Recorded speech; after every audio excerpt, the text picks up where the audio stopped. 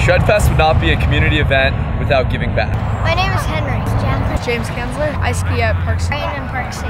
Park C, Utah.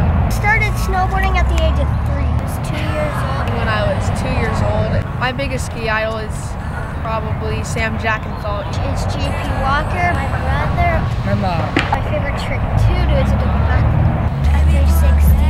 Eagle. Dub Cork 12. We strive to be a positive and responsible influence in our community by implementing sustainable practices at our event. We'll be using mostly recyclable goods and encouraging our food trucks to use biodegradable, compostable servingware to minimize the environmental impact.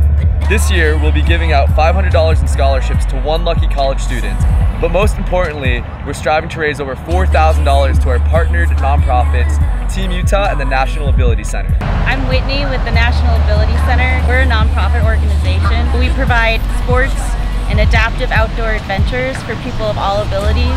So everything from skiing and snowboarding to mountain biking. All of our food trucks will be donating a portion of their profits, so make sure to eat up and give back. Visit the National Ability Center in the Team Utah booth and find out how you can help out their organization. My name is Jacob Levine. I'm the Executive Director of Team Utah Snowboarding. It's a nonprofit organization that offers programs statewide to aspiring snowboarders.